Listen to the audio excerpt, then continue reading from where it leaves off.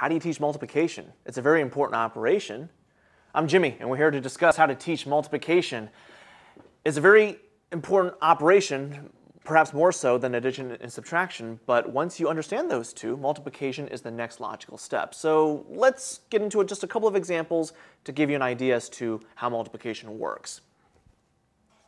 Suppose you want to find out what 3 times 4 is.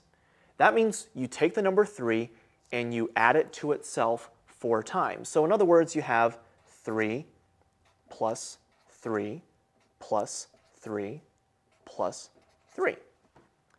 Well, where you go from there is basically start adding until you get to what you need. So for example, 3 plus 3 is going to be 6, plus 3 plus 3 is going to be 6, and 6 plus 6 is going to give you 12.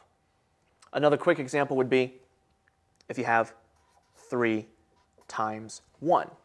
Seems simple, but still important to get that out. That basically you take the 3 and you add it just once. In other words, just 3. You only see the 3 once. So therefore, 3, well, is just 3. But what about 0?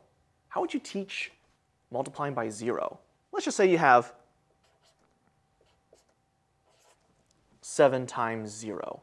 Well, a nice way to do it would be if you were to draw 7 blanks, and blank has nothing.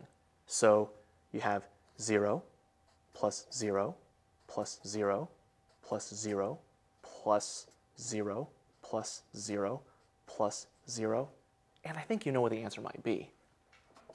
0. So, I'm Jimmy, and here are some tips on how to teach multiplication.